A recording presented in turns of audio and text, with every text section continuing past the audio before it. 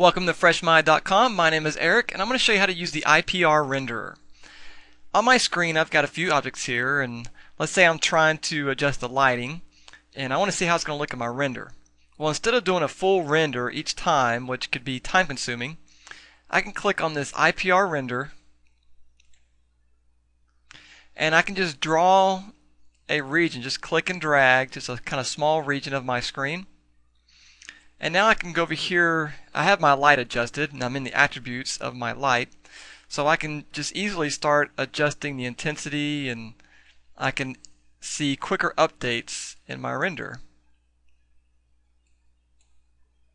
So that is the power of IPR rendering right there. I can change the color of my light.